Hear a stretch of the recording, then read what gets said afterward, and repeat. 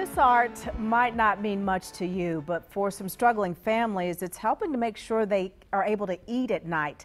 The artist is a local dog. Yes, a dog. And the money raised from the paintings goes to Second Harvest Food Bank, and it's already led to the donation of 2,000 pounds of food. And we caught up with the dog's owner in Myers Park to see how this all works. Yay,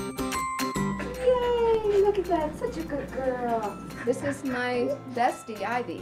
Ivy and I do everything together, but she's pretty much known for her art.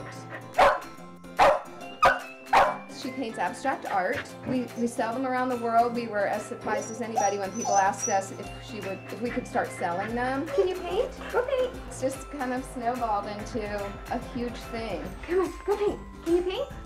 Yes, good girl. It didn't feel right to keep the money, so we decided to give it to the Humane Society or other charities. Put it in your bag.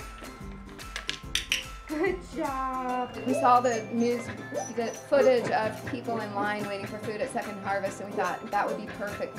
So we divide her profits between the Humane Society, which is also, I'm sure, struggling for donations, and the Second Harvest Food Bank. Hey, beautiful. Oh, it's gorgeous, Ivy. She just signed those two. I don't know, it just seemed like the right thing to do. People are having a hard time, and if we could help a little, you know, that I think is a great thing to do with the money.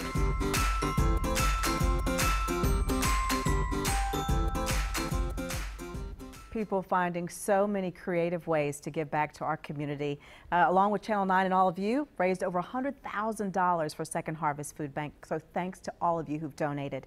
Thanks for watching WSOC Tonight. Our next newscast here on Channel 9 airs tomorrow morning at 4:30 a.m. Be well, everyone.